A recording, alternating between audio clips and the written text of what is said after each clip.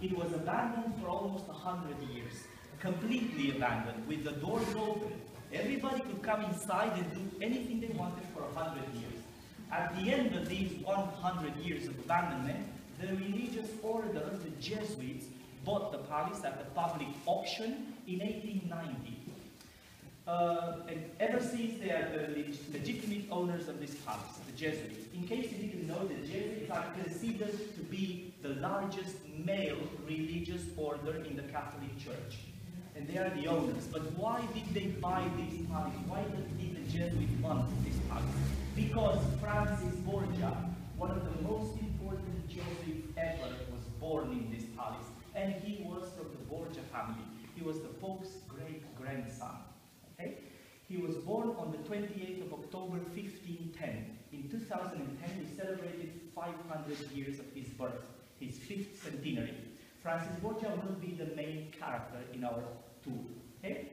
That's why in this room I'm going to comment a little upon this painting, because it will help you understand why Francis Borgia, who was a duke, a noble, he was the Duke of Gandia, after a series of unfortunate events in his life, made the decision of becoming a religious man and becoming a Jesuit. Okay? This is when Francis...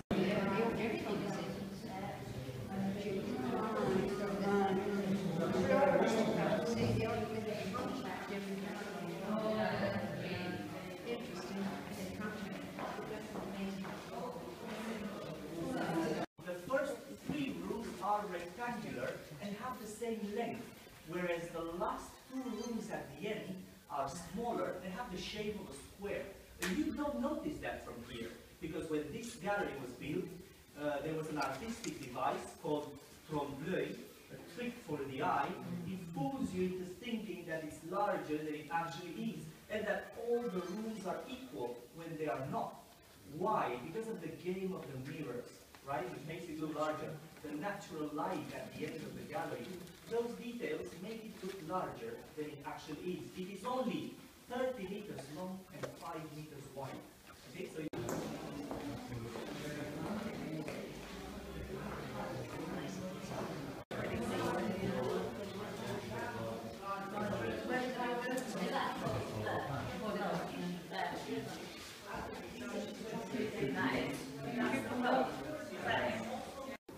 because it is only used by the Jesuits. Everything you see there in front of you, that's where the Jesuits live. That's their home. There are 10 Jesuits living in there, and initially that was just another part of the building, of the palace. But when they came in, they kept all that part for themselves. But initially it was just another part of the palace. Okay? We are in the third room. This last room is known as the four elements room.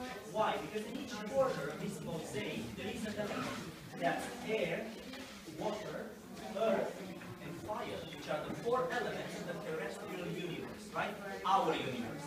That's why in the middle you see the sun. Completely restored. It is the original one, but it has been restored by the Jesuits. That's why it looks so nice and so new. Okay? Those of you from behind, come have a better look. And then we are going outside. Okay?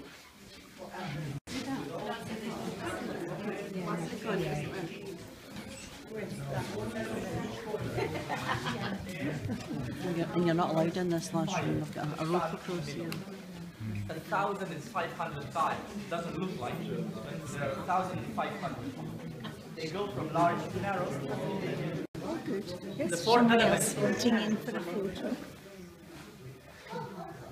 I move so you can get... Sorry.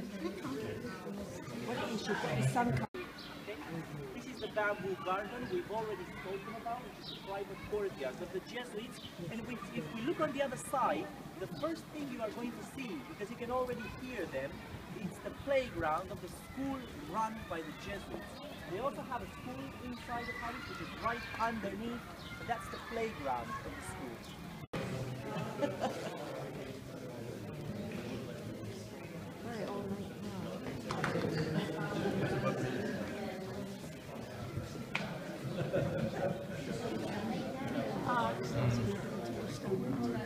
Do you not understand that? We have arrived.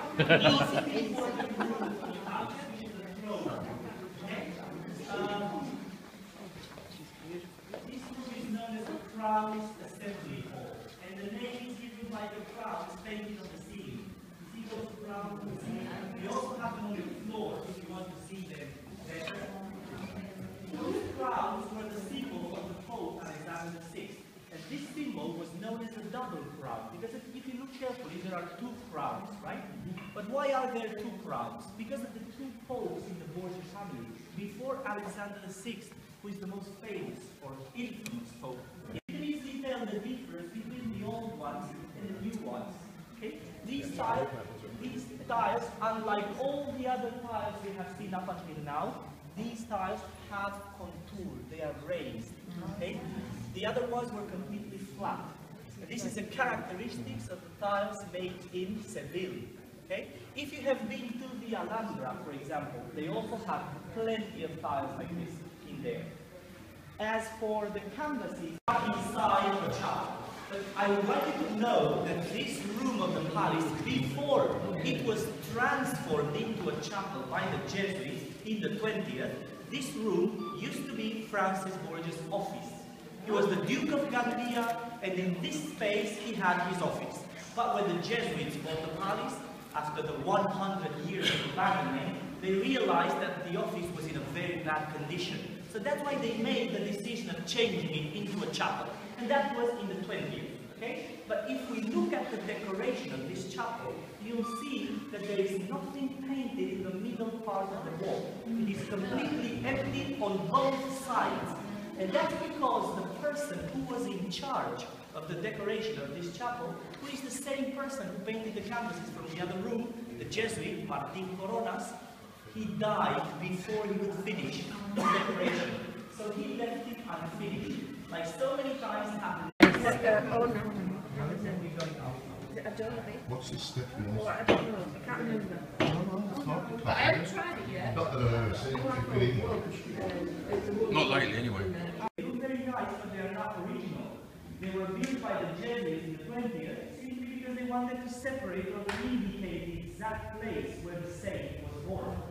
The only thing left of that room in which he was born, unfortunately, is, again, the floor.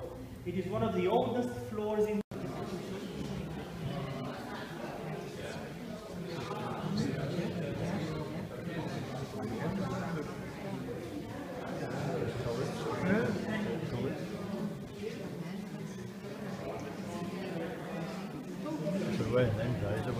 Well, that's what I thought. Yeah.